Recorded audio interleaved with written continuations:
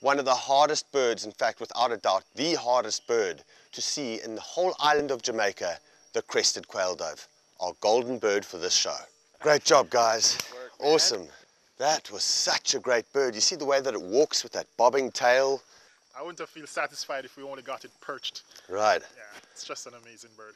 Absolutely amazing. Now tell me, Ricardo, why is this bird called mountain witch by the Jamaican people?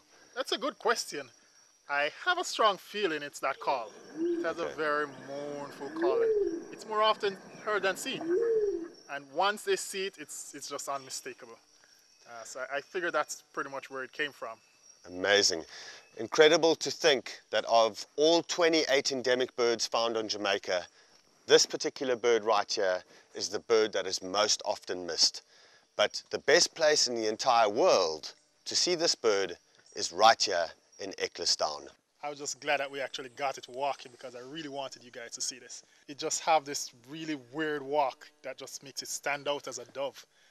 There's no other bird on the island that walks like that. But why it does it? I have no idea, probably just the mechanics of its legs. Maybe it's all the reggae music, dancing to all the reggae music. That's a good idea. This crested quail-dove is Jamaica's only dancing bird, man. I'll remember that.